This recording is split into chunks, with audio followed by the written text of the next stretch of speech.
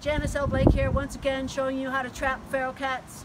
And this is my third kind of trap I'm going to show you. This is the best kind to get because it has everything and it's quiet and it's just really the best trap on the market. You can get it online.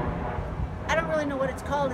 Call it an LTD. Other than that, you just have to search for it. So what happens, the difference is there's two little rings back on here, and you lift them up and you, I think there's a cat having a fight in the back. Just keep rolling. Let me just see if I can. Hey, you guys. Hey, stop it. It's two boys, you know, they look at each other.